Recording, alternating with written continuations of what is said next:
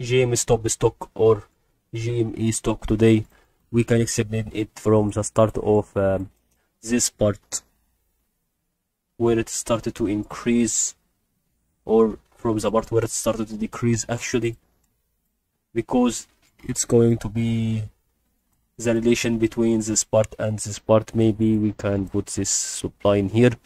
This goes for two resistances or three resistances that makes the relationship, and that would result for the decrease in momentum. The second thing that we can notice for the decreasing in momentum during that process is going to be the relationship between this resistance and this resistance. Maybe also this support would make the result of the decreasing in momentum.